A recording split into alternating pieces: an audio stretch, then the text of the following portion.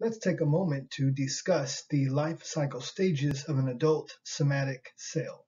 But first, let's make sure we understand what a somatic cell is. The human body has somatic cells and sex cells.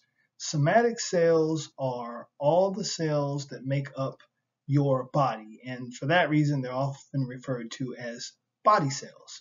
Somatic cells have a diploid number of chromosomes. If we look at the karyotype of the human genome, you'll see that it has 46 chromosomes, 23 what are called homologous pairs of chromosomes for a total of 46. And this is referred to as a diploid number of chromosomes. And you can refer also to somatic cells as being diploid cells. Somatic cells reproduce by mitosis. So a fertilized zygote, so when an egg and a sperm unite, you have the single cell called a zygote. And then through a process of mitosis and cell division, that one cell reproduces into something around 1 trillion cells by the time of birth. All of the cells making up the fetus have that 46 chromosomes, 23 pairs, or diploid number. And then mitosis and cell division allows for the growth and maturation of that child to become an adult. And by the time that child is adult, it's estimated that there are about a quadrillion cells is what I read in the human body, and all of those cells have 46 chromosomes, 23 pairs, and are diploid, and all of those cells were formed through mitosis and cytokinesis, and all those cells are somatic cells. Let's contrast the somatic cells with the sex cells. Your sex cells are your gametes. If you are female, you have ovaries that produce ovum or oocytes. Those are sex cells. And if you are male, you have testes that produce sperm. These sex cells have a haploid number of chromosomes, only 23. And when they unite during fertilization, they form a zygote, which then has 46 chromosomes. The gametes are formed by a process called meiosis, and you'll likely cover that in A&P 2. Now that we have a understanding of what somatic cells are, let's talk about the life cycle stages of somatic cells. And I'm going to use this figure from your lab manual here on the left, and this figure from your book showing the life cycle of a cell on the right. So when a cell is in interphase, it is a quiescent cell. It's not dividing. It's growing. It might be preparing for division, but it's not dividing. At some point, that cell gets a chemical signal that, hey, it's time to divide, so it starts getting ready to divide, and then eventually enters the mitotic phase, and then it becomes a dividing cell. And it's a dividing cell until, well, it actually divides. And then the two new daughter cells, as they're called, are then in the quiescent phase here at G1. Now, some cells have the ability to divide, some cells don't. Some cells have the ability to divide, but rarely do. It just really depends on the cell. So the cell could become a dividing cell if it is exposed to the right chemical signal. Some cells have the capacity to divide, but for whatever reason, when exposed to that chemical signal, they still do not divide. So some cells are permanently in the this first subphase of interphase, and if that's the case, we refer to them as being in the G sub 0 phase rather than the G1, but they're still, essentially here. As cells age, they can lose their ability to divide. So it's possible that at one point they had the ability to divide, but then lost that ability as they aged.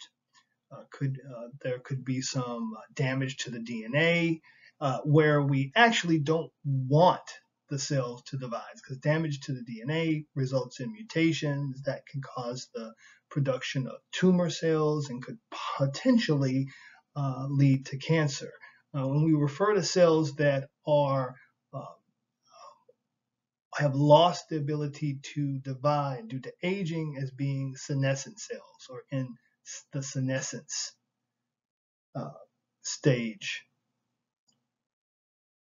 And those cells normally will self-destruct. They'll go through a process called apoptosis, where they literally destroy themselves. And this may sound like a negative outcome, but actually is a positive outcome. You don't want cells that have damaged DNA to reproduce, because as I mentioned, that can cause the production of tumors and cancer.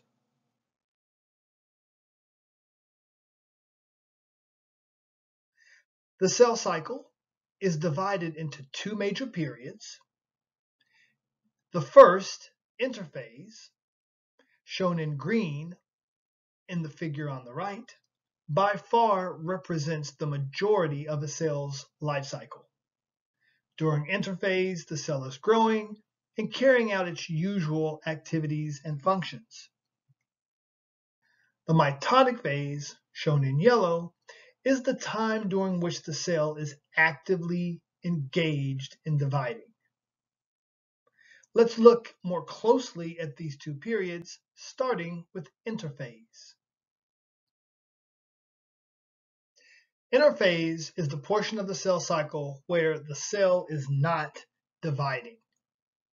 Often it is referred to as the resting phase. Certainly when I was in school, I was taught interphase is the resting phase. However, this is really a misnomer. The only thing the cell is resting from is cell division itself. The cell is growing, the cell is carrying out normal metabolism, so it's not really resting. Interphase itself is divided into three subphases: G1, followed by S, and then finally G2.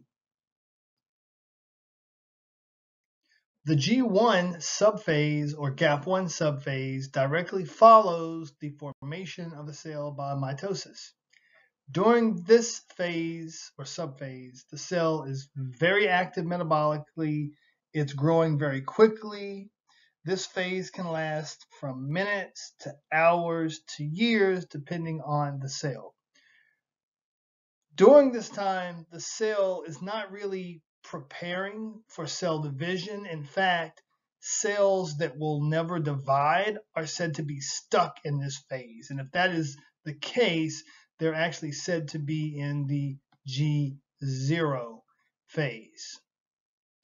However, if a cell is going to go on to divide and get past this restriction point, toward the end of this phase, the centrioles replicate. The centrioles shown here are organelles that later on you will see play a very critical role in mitosis and therefore cell division. Our cell in the G1 phase will continue to grow and will continue to be metabolically active, and will get to this restriction point here where it will go no further in the cycle unless it is acted upon by a chemical messenger. If the cell receives a chemical signal, typically that chemical signal is in the form of a hormone, although it could be other chemical messengers as well, it will receive the message that it is time to prepare for cell division. And it will move from the G1 subphase to the S, or synthetic subphase. This subphase is all about the synthesis of new genetic material.